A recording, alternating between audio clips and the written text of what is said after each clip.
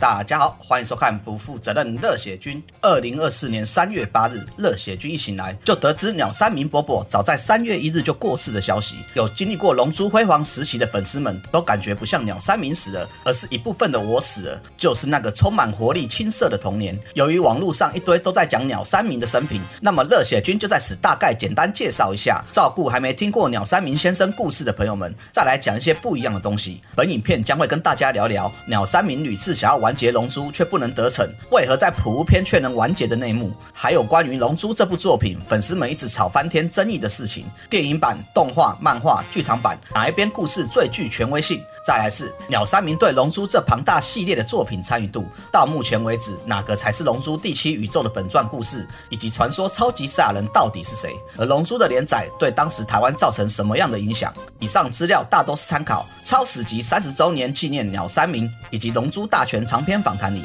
再加上一些内部放出的小道消息，还有风太阳的访谈。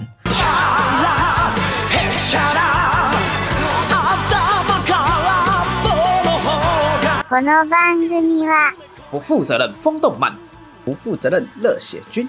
へそくりの提供でお送りします。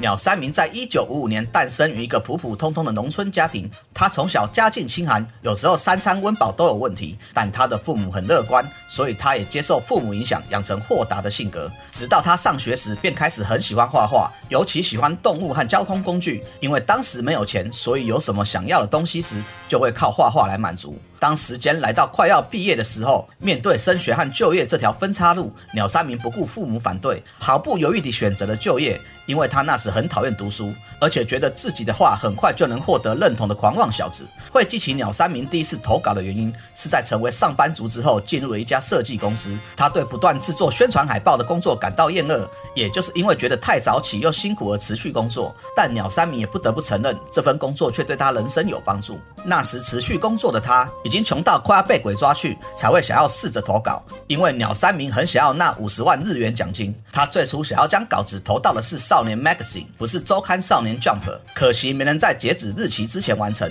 但下次的评奖又在半年之后，等不及的鸟山明才改投到周刊少年 Jump， 因为 Jump 每个月都会进行评奖，但奖金却只有10万日元。不过他实在是太缺钱了，没办法再等半年，所以第一次认真地画起漫画来。虽然鸟山明充满自信地寄出，可惜却没有获奖，自然也就没有奖金。于是他又赌气画了一个作品寄给 Jump， 结果又失败了。但就在这时，鸟山明接到了他一生之中的伯乐，又爱又恨的编辑部鸟岛打来的电话。画中的内容是，虽然画的不是很熟练，但说不定会有机会，那就继续再画一些寄来吧。鸟岛的话扣响了他的心扉，所以他就拼命的投稿。不过平日和颜悦色的鸟岛，在编辑的岗位上可是十分的严格，宛如一个恶魔。鸟山明正式出道前就被退稿不下500多次。据鸟岛说明，是因为鸟山明虽然画技可以，但对漫画完全是零基础，退他稿也是为了要让他明白画漫画是需要注意哪些东西，自己还有哪些欠缺。鸟岛甚至还威胁他，要是不好好按时完成，就会把他调来东京工作。喜欢乡村生活的鸟山明也只能咬着牙照办。或许是这段经历，鸟山明之后便对鸟岛几乎唯命是从，不太敢反抗。于是他在鸟岛的督促下，不断磨练自己的画技，不久后便获得鸟岛认可，往漫画家之路挺进。鸟山明成为漫画家之后，他最后悔的事就是使用了真实姓名，因为一开始就觉得不可能卖得出去，所以从没想过要用笔名。虽然鸟山明住的地方是乡下，但他的姓名实在是太独特，所以很快就被认出来，还接过不少恶作剧的电话。他本来想用水田二期作为笔名，但是被鸟岛打枪，因为觉得太怂了。时间来到了1987年底，鸟山明刊登漫画生涯的第一部处女作《奇异岛》，但刚出道的他作品还很稚嫩，台词分镜水平就一般般，人气当然是垫底。而他的第2部作品《今日闪亮岛》发表，虽然作品稍微好一点，但依旧没有人气。由于当时对手公司高桥留美子的福星小子正当红，所以鸟山明便决定改用女性角色当主角。就这样，鸟山明在 Jump 出道大约1年半左右，便开始迎来他第一部畅销作品，机器娃娃阿拉蕾，因为鸟岛当时骗他10周就可以完结了，自己又觉得可以应付得来，所以才答应。哪想到却是迎来鸟山明痛苦的开始，因为阿拉蕾基本上都是单元故事，每集都必须要有结尾，所以想题材想得很辛苦。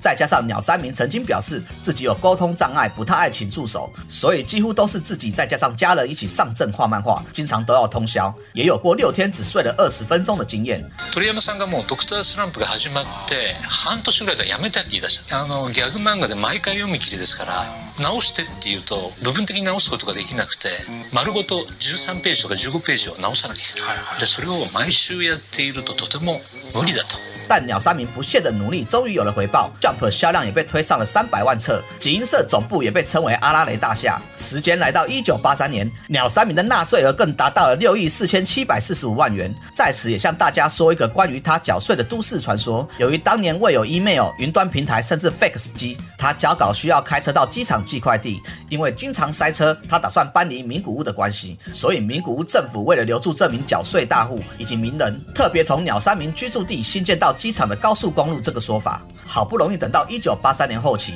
阿拉蕾人气开始走下坡，鸟山明便有了希望完结故事的想法，趁这个机会好好休息。想当然立即遭到 Jump 高层阻止，但经过双方再三的沟通下， Jump 高层开出条件，必须3个月内交出新作。由于每个月交稿的时间并没有因此而延长，所以1周的时间，鸟山明得要把工作压缩在4天以内完成，其余3天时间构思新作。最后在1984年，阿拉蕾终于完结。可鸟山明哪想到，他不过就是从赶稿地狱换到另一个阿修罗地狱而已。在龙珠登场前，鸟山明有出过几篇短篇集，也可以说是龙珠的前身，有奇龙少年、东宝大冒险等等。看到这个造型，就看得出来有浓厚的龙珠影子。说到龙珠的诞生，就要提到当时的功夫明星成龙，他所拍摄的醉拳影响到了2个人的作品，一个就是先前提到的高桥留美子七笑拳乱麻，另一个当然就是鸟山明。他说他很喜欢看成龙的醉拳，看了至少不下50遍，比李小龙的龙争虎斗还多。醉拳的嬉笑打闹风格也深深影响到龙珠初期的风格，其中龙珠的收集要素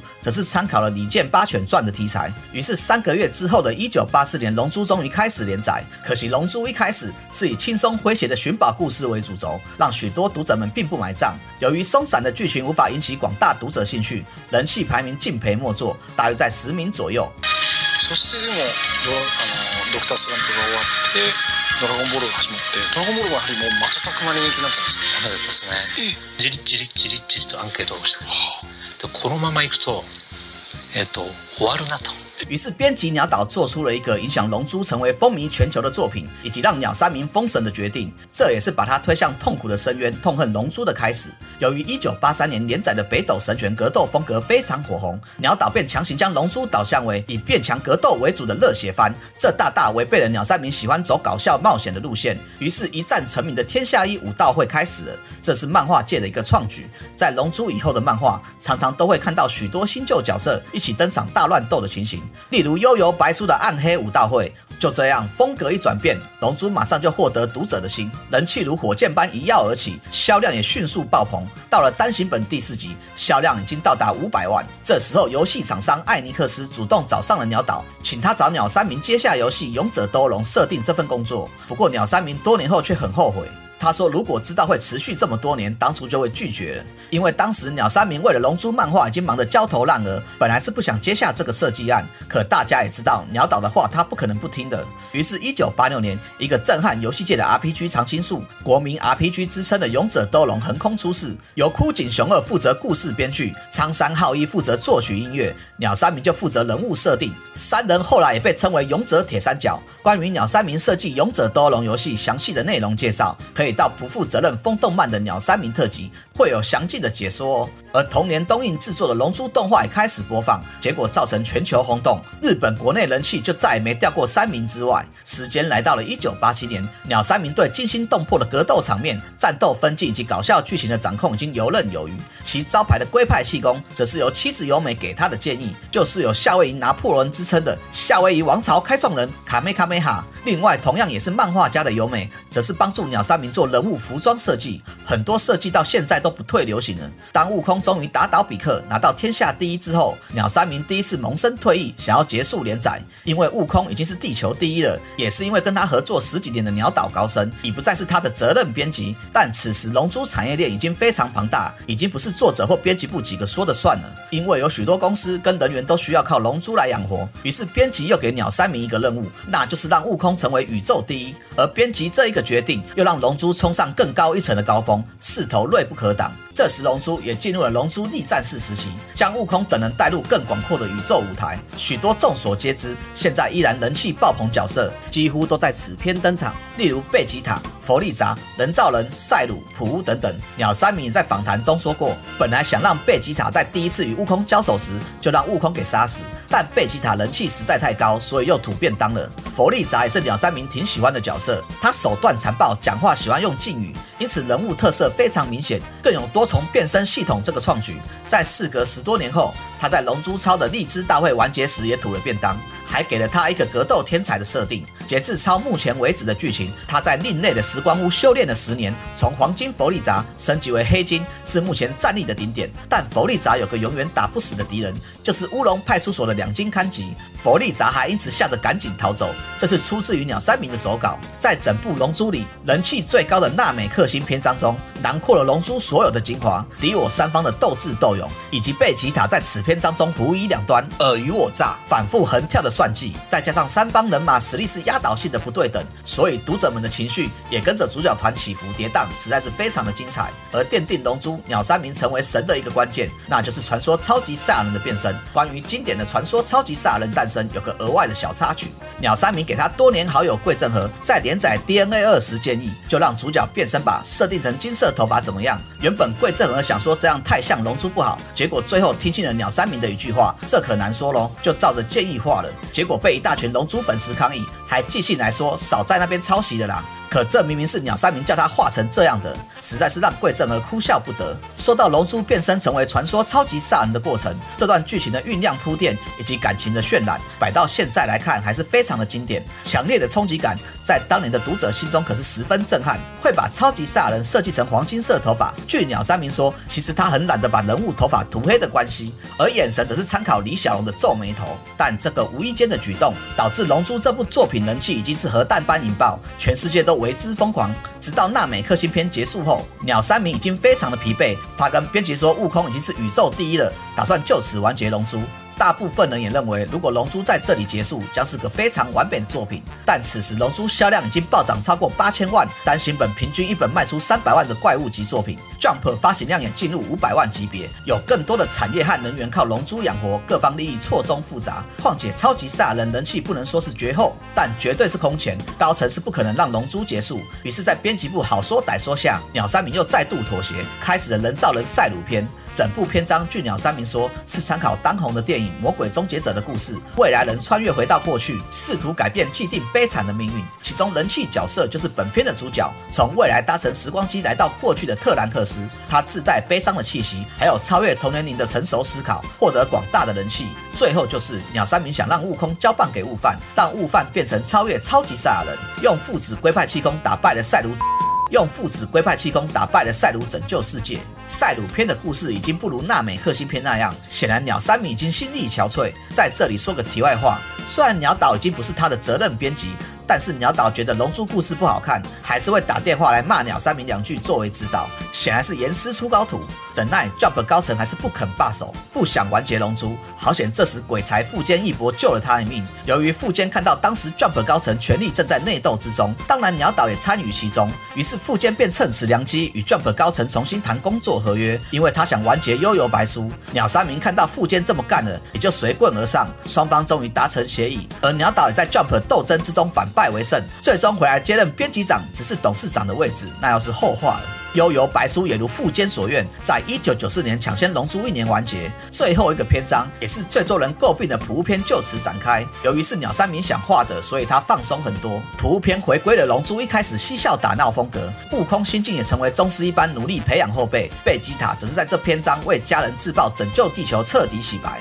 无奈于悟空已经太深植人心，交棒给悟饭俨然是失败了，所以最后还是得由最强父亲悟空与贝吉塔复活拯救世界。其中的合体就是老友桂正和给他的点子。有一天，鸟山明跟桂正和说，超级赛亚人是最强的了，已经没有比他更强。桂正和便丢给他一句，不如合体试试看。于是普乌篇雾天克斯以及达洛特这两个经典角色登场了。时间来到了1995年，连载11年的龙珠终于完结。那年 Jump 发售来到了653万的发行量，之后马上就衰退，直降到150万之多。热血君也在此后就没有买宝岛少年了， Jump 也只好请鸟岛回来当编辑长救场。总算从地狱中脱离苦海的鸟山明，这时他已经40几岁，正值连载漫画家的高峰期。但龙珠带给他的心灵伤害实在是太大了，让他想早早退休。鸟山明对龙珠的怨恨也表现在龙珠每个时期的魔王造型身上，每一个篇章最后的大魔王都是鸟山明当时的责任编辑，还有人造人19号。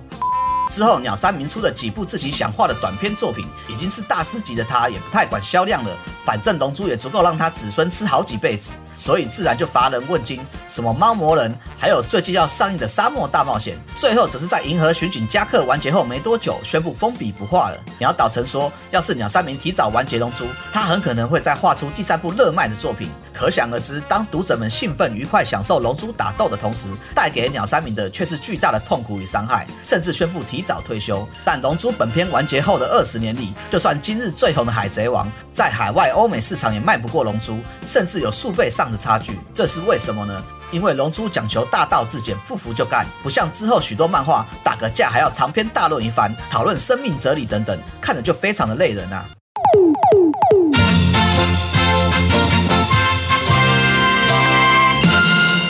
接下来要进入的主题是很多人争吵不休多年的哪个才是第7宇宙龙珠正史的分辨。热血君就在此给大家整理一下鸟山明对作品参与度的问题。再次声明，以上都是看鸟叔的访谈记录、龙珠大全集，还有超史集30周年纪念鸟山明以及丰太郎的访谈。如果还有意见的话，都你对龙珠漫画出于鸟山明之手是不用多说了。至于当时的动画版包含龙珠、龙珠 Z， 鸟山明说他画漫画就够忙了，所以根本就没有管，也才会出现比克学开车等漫画版没有的剧情。而当时的剧场版，也就是大家熟知的布罗利、佛利扎哥哥克维拉、13、14、15号、波杰克、邪念坡等等，都是属于东映原创的剧场版。鸟山明只负责检查剧本，画一下人物设定。据他说明，剧场版是跟漫画版不同次元的故事，我完全成为一个鉴赏者。而1966年东映获得鸟山明授权创作《龙珠 GT》，讲述龙珠动画5年后的故事。鸟山明负责对主要人物做设定，以及几张星球概念插图，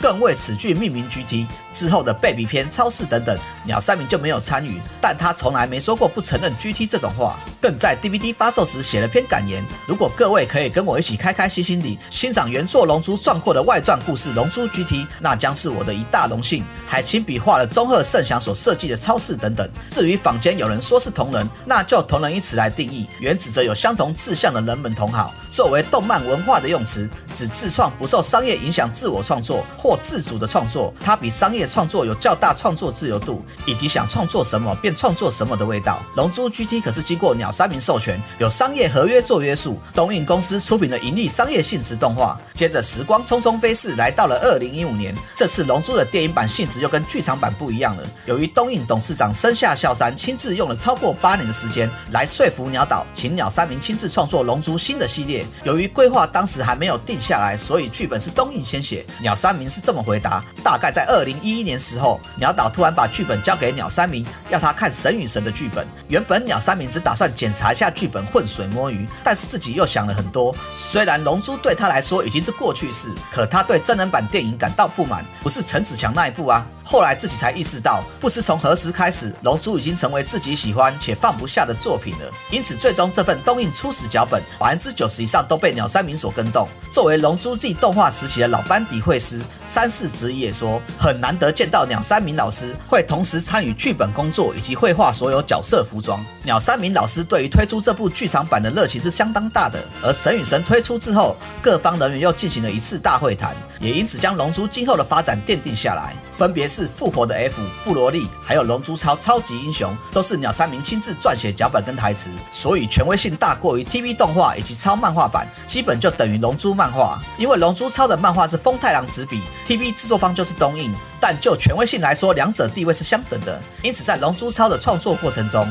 鸟山明对电影版参与是比漫画还有动画还要多的，而不属于电影版的内容。关于 TV 动画方面，鸟山明有亲自说明 ，TV 动画是自己写出整体大纲，再由编辑写成每一集的内容来进行扩充，并再加一些补足。而鸟山明大纲写的详细度为何？2016年丰太郎于美国漫画展上接受的访谈有说：“我从鸟山明手上收到的是充满文字的纸张，没有任何作画之类，所以我阅读的时候得要填满当中需留意的空白剧情之处，更需要思考角色的表情以及他们说出特定台词时的看法。对于我会自行添加的细节，鸟山明大多不会给我什么回应，只会对漫画的画面修改等等。由此可知，只要是非关键衔接的电影版，鸟山明只会给一个大概内容跟框架，而东映跟丰太郎便在这既定的框架上严格走下去到结束就行。其他部分鸟山明是任由发挥的，这也是动画版与漫画版剧情差异这么大的地方。像是悟空的蓝神界王拳，漫画版就没有；全功率蓝神能使用破坏，动画版就没有这样。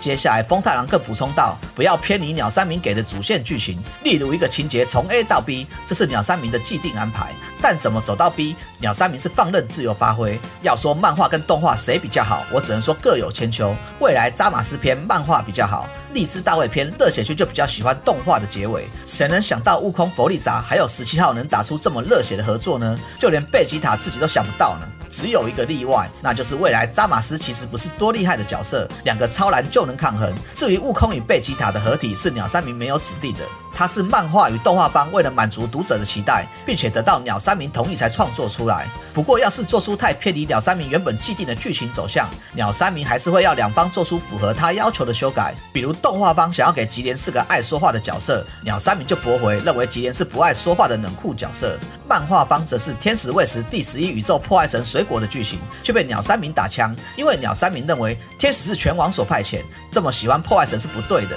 在这也要聊聊许多人诟病的超悟空弱智化的问题。其实心系地球安危、正义感爆棚的英雄悟空是 Jump 与东映设计出来的。据鸟山明说，他设定的悟空只不过是不准让别人欺负自己朋友、爱打架的武痴而已，根本不是什么好人。正義のヒーローでも何でもねえ、仲間を傷つけるやつは許さねえぞ！再来提提鸟山明最后的电影版《龙珠超级英雄》。鸟山明初期本来是打算以比克为主角，悟饭只是露几次面，多亏制作组不断在鸟山明耳边耳提面命，才激起鸟山明对悟饭的印象，而搞出了野兽饭这个设定，让悟饭脱胎换骨。然后就是游戏《龙珠英雄》了，那个鸟山明就真的没有参与。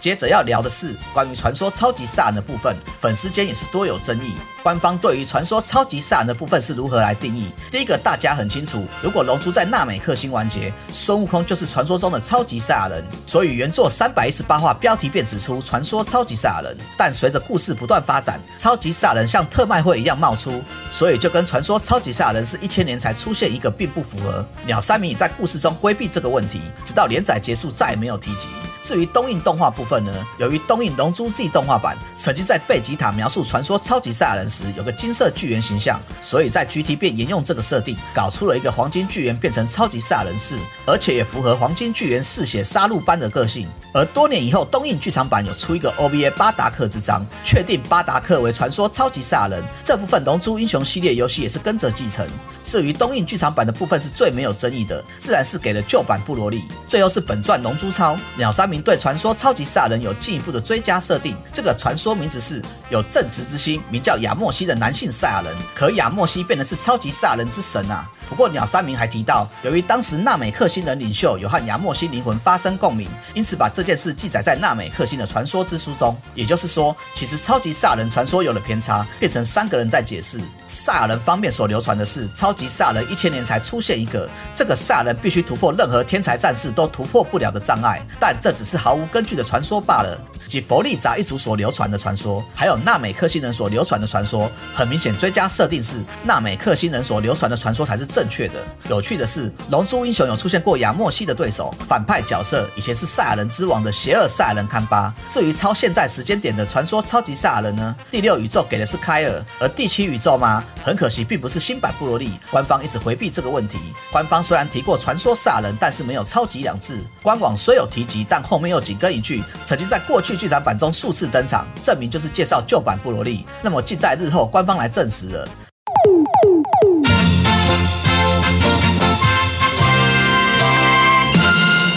最后再来聊聊龙珠连载时期，在当时台湾市场上有什么样的情形。时间回到当年各种资讯获取不便，也比较少娱乐的年代，看漫画打电动被视为坏学生、没有前途的坏小孩时期，热血君最初接触龙珠的是在早餐店桌上的一本少年快报，当时定价是30元一本，后来才知道那是盗版的。而当时网络上也没什么免费看剧场版的平台，录影机也不是每家每户都装得起，更遑论电影会播放剧场版了。于是聪明的出版商便引进了由电影赛璐璐片重新编辑过的龙珠彩色漫画给大家收看，这是当时大多数孩童们认识龙珠剧场版的途径。接着龙珠火红在游戏方面当然也不会缺席，像是从1986年发售的 FC 龙珠系列游戏，起初这个系列是以像萨尔达那样的动作游戏，来到第2代龙珠2大魔王复活，便改成了像大富翁走格子卡牌对战游戏，之后的系列便奠定以此为基础的游戏玩法。第3代龙珠帝强袭赛亚人，第4代激战佛利扎，第5代猎战人造人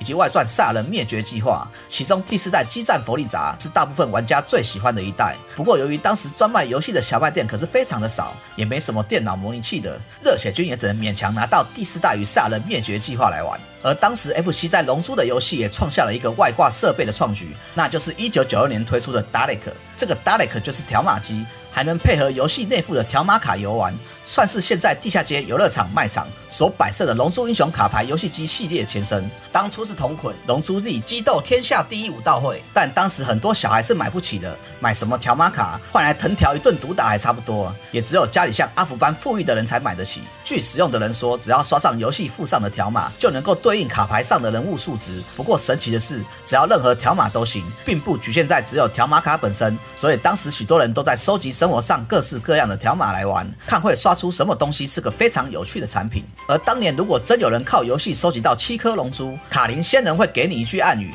只要把暗语发送给制作商笨呆的话，就能够获得特制的超级赛亚人悟空卡，还有附带 SSR 及特制金卡送给你。时间来到 SFC 时期，龙珠已经到人造人篇，游戏方式也开始往格斗方向迈进，那就是超武斗传系列1到3，最多人好评的是2代。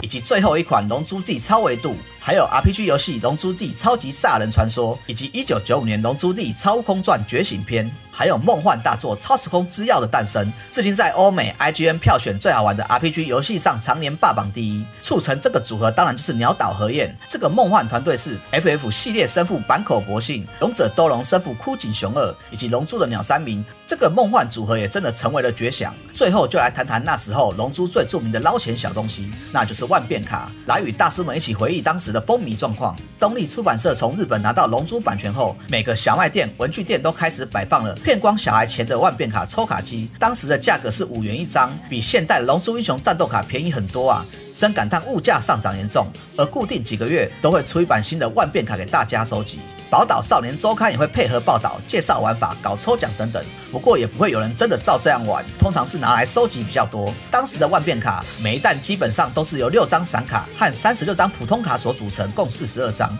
前期的万变卡风格比较混乱，大致到1990年第5弹风格算是定型。如果有特别值得纪念的事情，也会出一张纪念性质的闪卡或特殊卡作为纪念。而第一张纪念卡就是第2弹推出的 Remedy 的3000，直到1991年第8弹是超级赛亚人悟空首次登场，所以造成空前的热卖。这一年也推出了战斗卡和风云卡，就这样万变卡一直卖，来到了第12弹，卡号突破500号，所以也特别制作成双层卡作为纪念。条码卡在同年12月底作为第一弹开始发售，然后是第13弹双层透明卡，上面的透明卡是可以撕下来2张互换。最后就是1994年第20弹万变卡的总销量突破10亿张，因此在第20弹特别制作背面能撕开的双面卡，正反两面都有图，2张背面合并就有悟空跟悟饭的成长历程纪念图，也是小孩间非常抢手的特殊卡。而1995年第25弹也是刚好龙珠结束，卡片也突破1000号，所以也出了一张纪念卡，龙珠 Z 也在此完结。至于之后的 GT 万变卡，热血君那时已经不收集，全部都拿去变卖。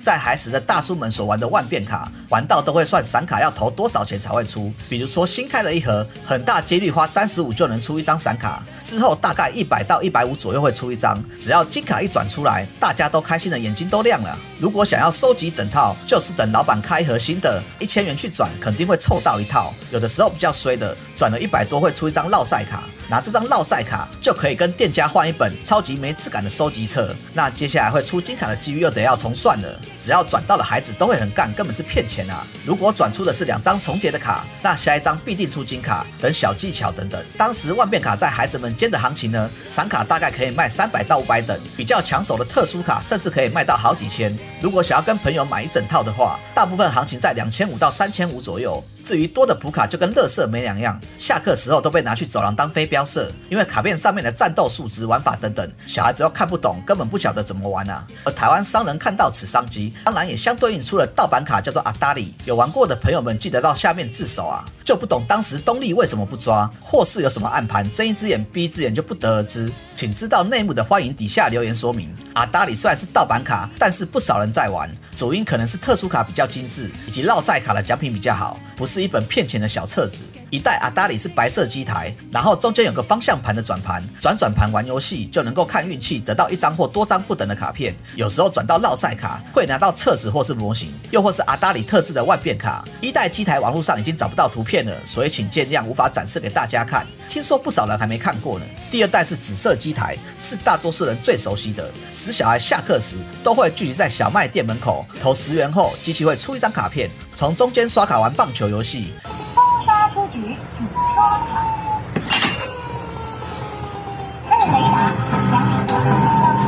达，也是按照灯跑到积累出几张卡片这样。而阿达里出金卡的时机跟万变卡也差不多，100元左右会出一张。后来随着龙珠完结就退烧，阿达里也没人玩了。小孩子也会自己买透明垫板，垫着龙珠的图，用签字笔照描，描了满满的龙珠图片就很开心。还有从漫画上影印龙珠的图，再跟文具店买卡点西德，用笔刀雕刻拿来卖同学赚钱等等。总而言之，你想到或想不到的，厂商都能做出来捞钱，这都是龙珠在当时带给台湾孩子们的影响。以上借着缅怀鸟山明伯伯的机会，算是重新回忆起那时风靡龙珠的儿时愉快童年，就是那么朴实简单的快乐。此影片也算是对儿时的无忧无虑时光作为纪念。最后借着可可夜总会里的一段话，安慰龙珠的粉丝们：死亡并不是生命的终点，遗忘才是。鸟山明也说过，如果各位可以跟我一起开开心心地欣赏龙珠外传壮阔的故事，那将是我的一大荣幸。我们何不快乐地去欣赏龙珠往后的所有作品，也是鸟山明的期望。现实要烦恼的事很多，不如轻松地观赏龙珠就好。